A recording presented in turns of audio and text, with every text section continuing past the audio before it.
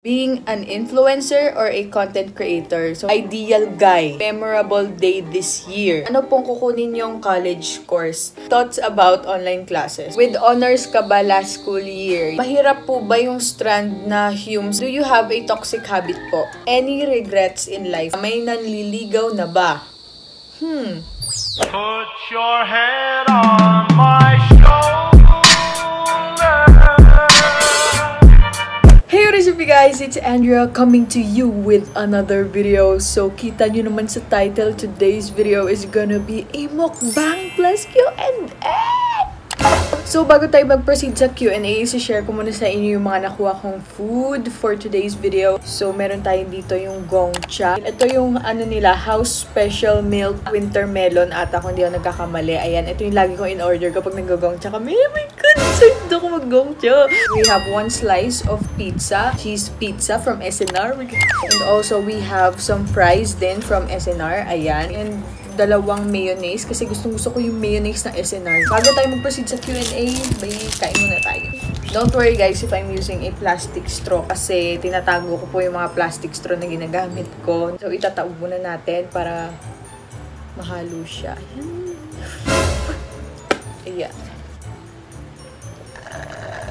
Grabe. Oh, that's good.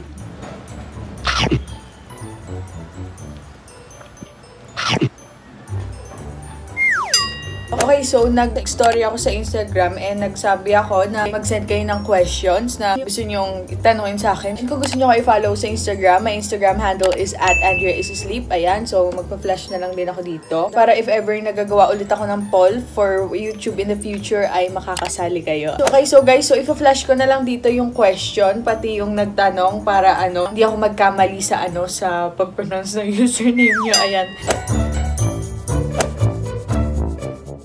My full name is Andrea Rosales. I'm 16 years old.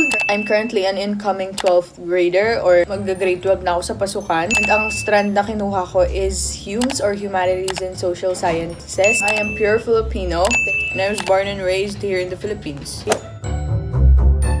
Okay, so first question natin is being an influencer or a content creator. So, yung nagtanong nito, kaservice ko siya dati. Hello po.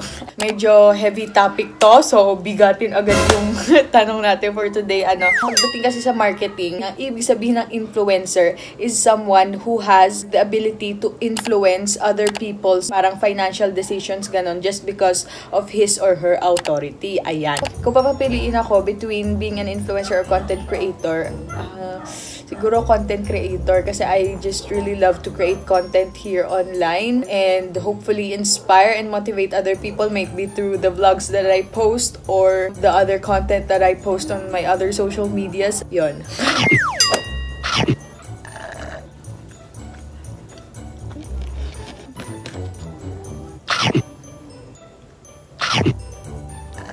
Okay, so next question na tayo. Ito galing to kay Ross. Hi Ross. Kaklase ko siya dati sa dati kong school sa Bulacan. After pandemic, bibisita ka ba sa Bulacan? Of course, if given the chance to, I would love to go back to Bulacan and visit. Kung bibigyan po ako ng chance ng universe. Universe? Baka naman. Miss ko ni mga tropa ko sa Bulacan, no? Baka naman. Okay, so next question tayo. Ito galing to kay Julia. Kaklase ko siya last school year. Hi Julia. If stranded ka in an island for a week, sinong TikTok famous ang gusto mong makasama? Love you. Love you too, Julia. I miss you so much. Gusto ko yung yung mga more on the nagpapatawa side ng mga TikTokers kasi para hindi boring, no? Kahit stranded kayo sa island. I would choose Newt or Milk Tea Papi kasi magaling siya magluto and I lack the facilities for that and the skills for that. Si Kuya Marvin Fohas. Ayun, sobrang nakakatawa kasi yung mga TikTok si Kuya Marvin. Natutuwa talaga ako sa kanya. Natutuwa ako. Let's take a bite again talaga.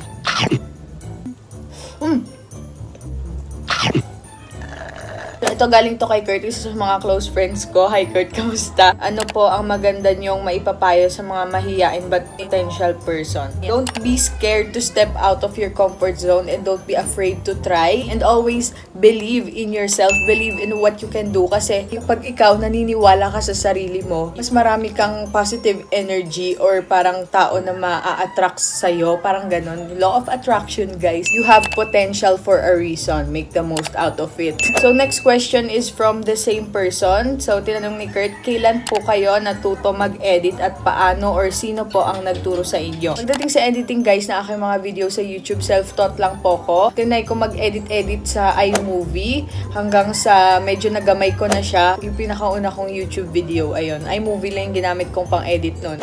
Ay, attitude, ayaw magpahiwa.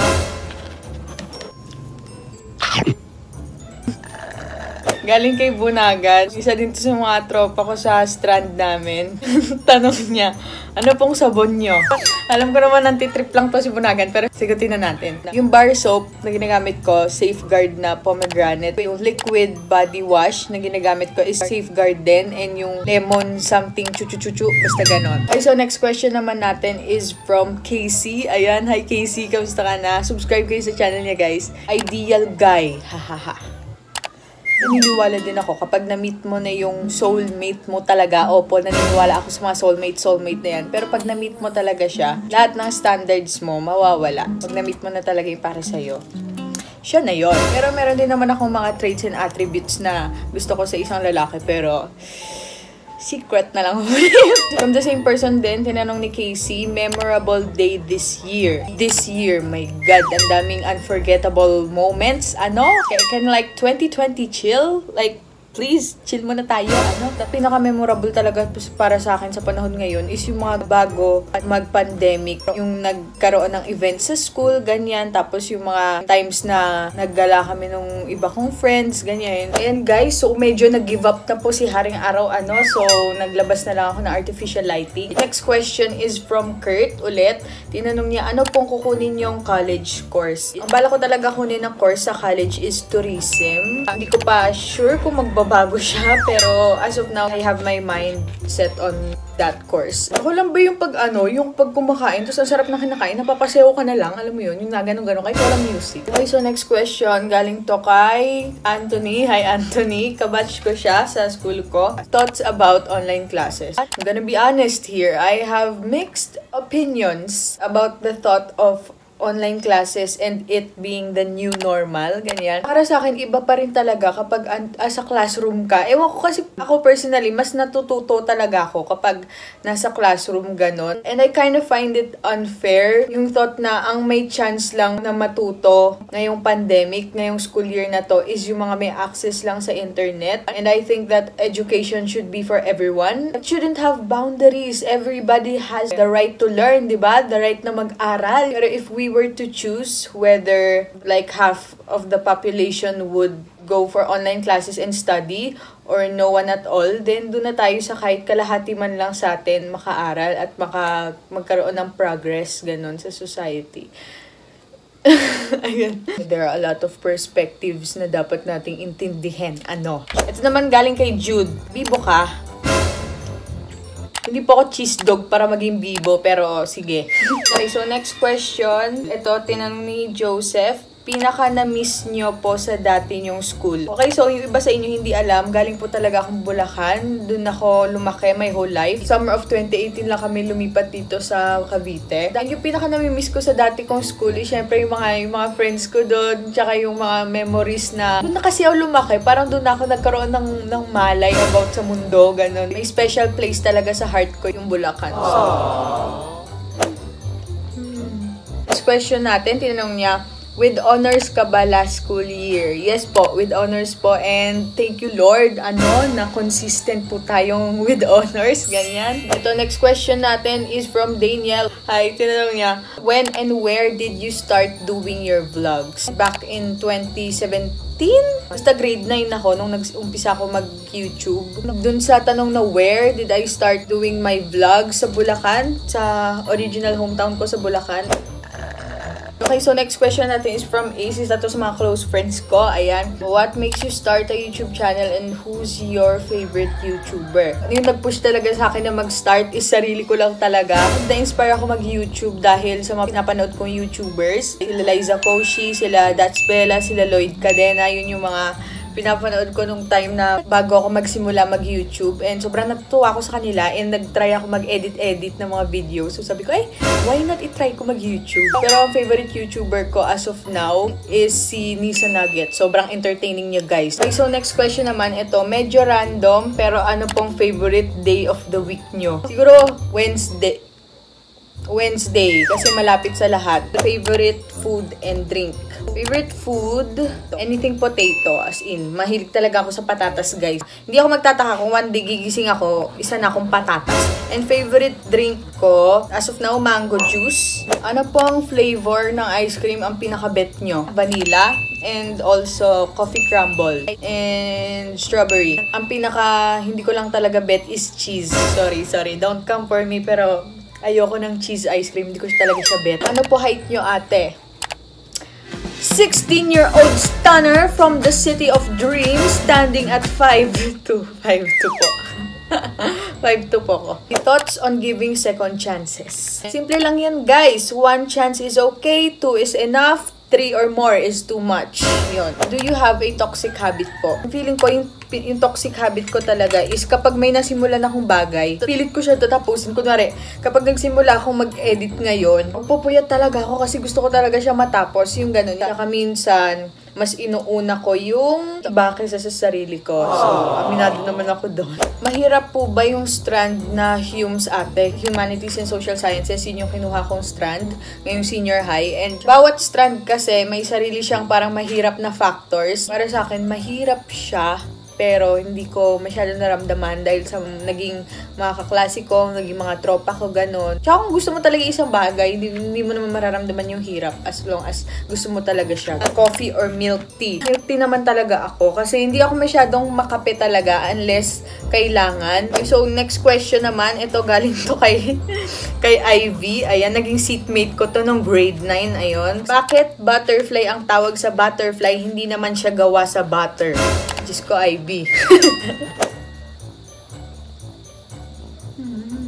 Saan po kayo nag-edit ng vlogs nyo po? Nag-edit lang ako sa phone and ang gamit kong software is iMovie. Yun yung ginagamit ko mainly pang edit. Ayan.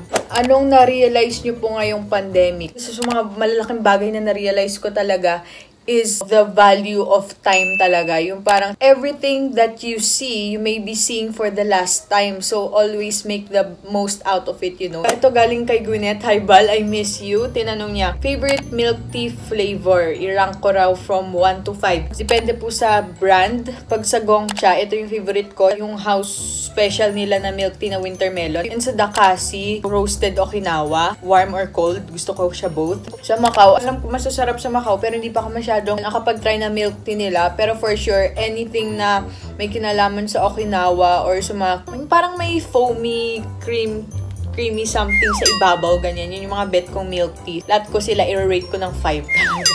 Next question natin is from Danes. Hi, Danes. Kumusta? Advices for self-love. Learn to appreciate yourself every day and imbis na mag-focus ka sa mga negative traits mo, mas mag-focus ka sa mga positive traits mo, yung parang things that you really love about yourself and focus more on that. Kasi the more that you have a positive mindset towards yourself, the more na yun yung napuput out mo sa universe, yun yung mag-outshine sa mga nagiging insecurities mo. Kumbaga, always believe in yourself. You are worth it. You are loved talaga.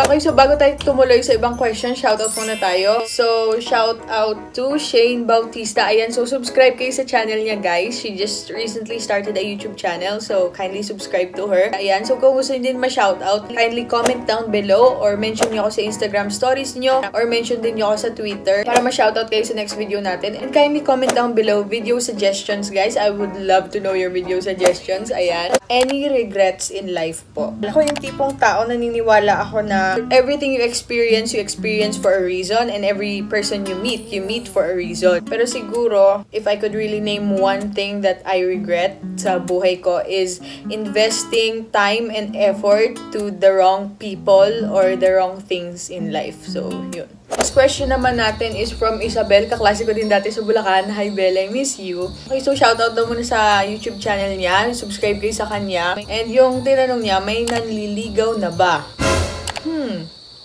secret.